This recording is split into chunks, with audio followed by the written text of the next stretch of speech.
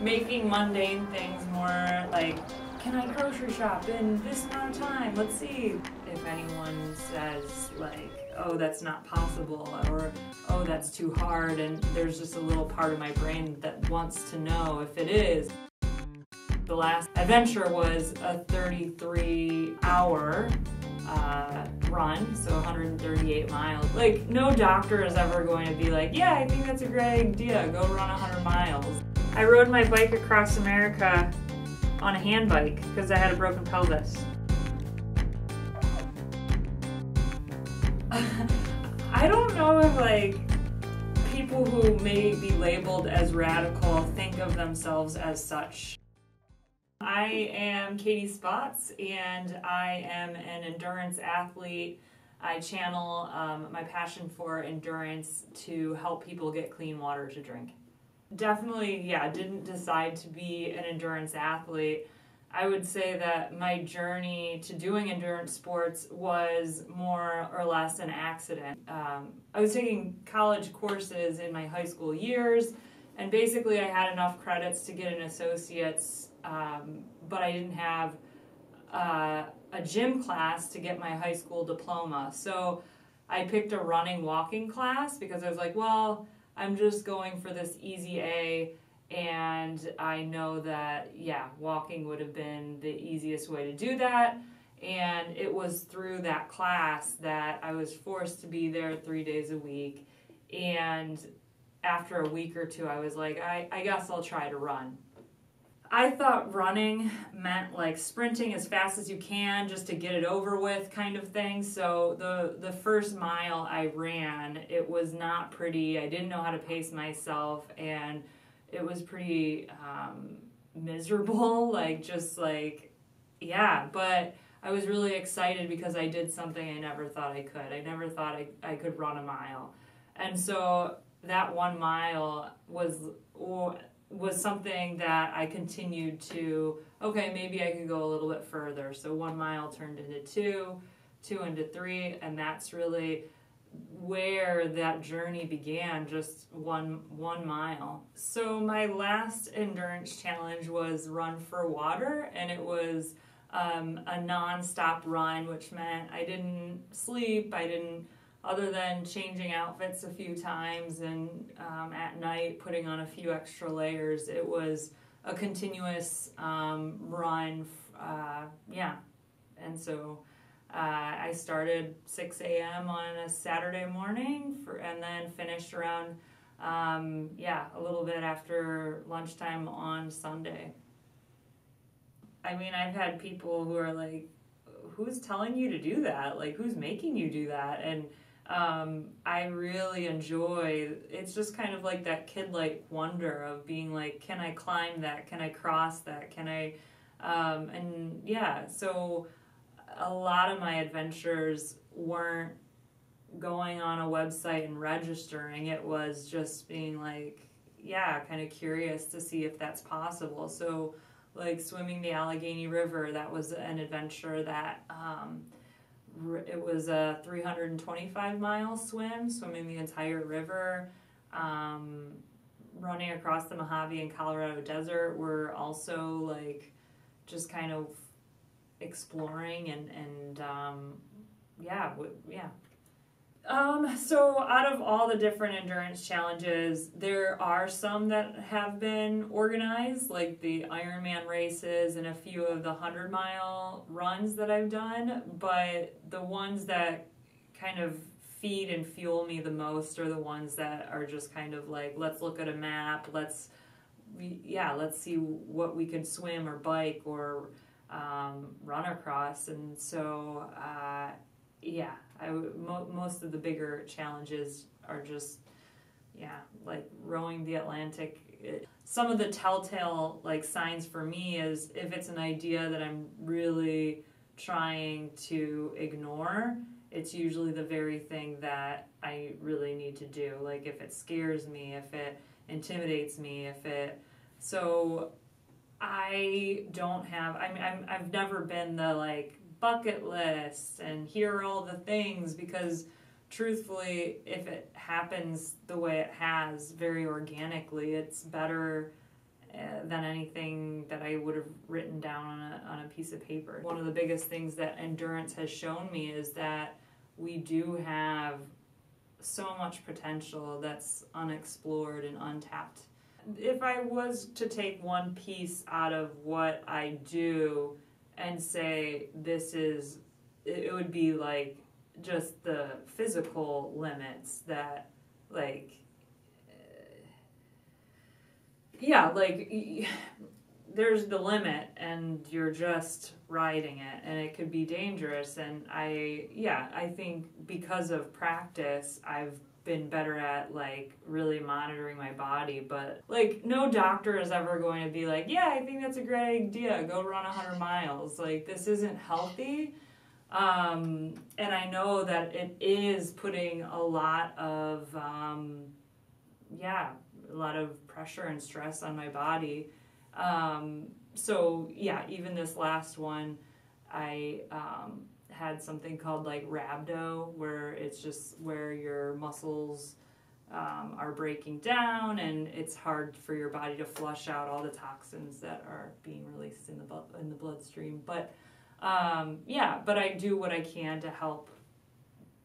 And I think 138 was my limit. I think it's been reached. I don't think I want to run any further on road.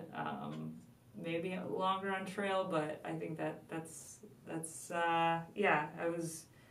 it was very difficult those last like 3, 4, 5 miles. I guess like from like what I understand of the word radical, it just means like going against the norm or doing something bold or those would be kind of like where that fits in my brain. I don't know if like people who may be labeled as radical think of themselves as such. And I was thinking, well, who is radical and who would actually who would say, yes, I am radical? And I couldn't think of it. I'm like, is Lady Gaga radical? Because she like, like do you know anyone who'd be like, yes, I am radical? Like, to me, what would feel radical is to ignore a calling that you have, like to deny something that's true to you. So I don't think of myself as radical. I think of the water crisis as being like a radical problem. Like it's a problem with solutions, and yet we still have it. So I would say that the endurance challenges are no more radical than the problem that they're trying to alleviate.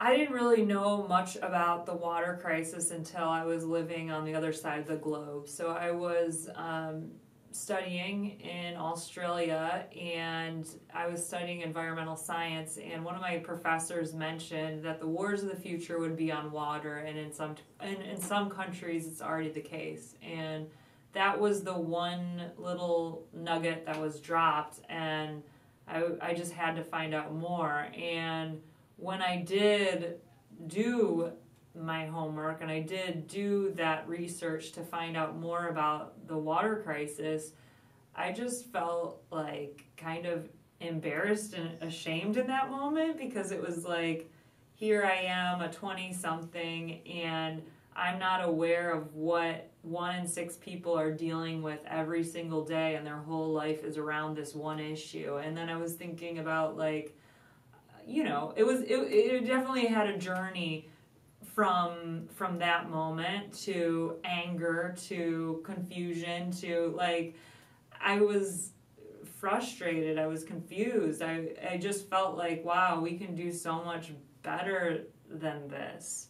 And then there was hope when I started to see what was being done and how it was being done. And I think there's a lot of problems that are really hard to wrap your head around, because there aren't these clear-cut solutions. And of course, with water, there are some complexities, but there's also a lot of effective solutions. And cost-effective ones. And so once I found out that there were people and organizations doing something about it, it was very natural for me to want to do something.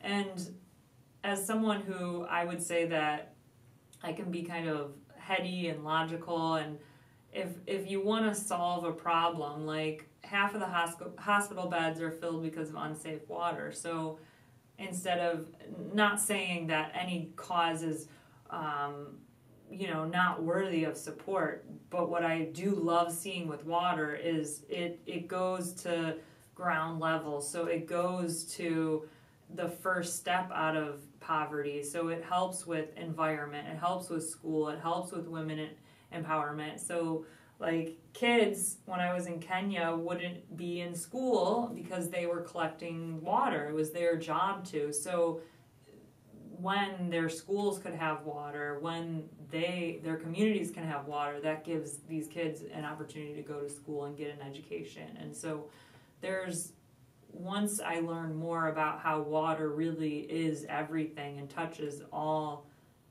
aspects of life, it made me, like, okay, of course we gotta help and do something here.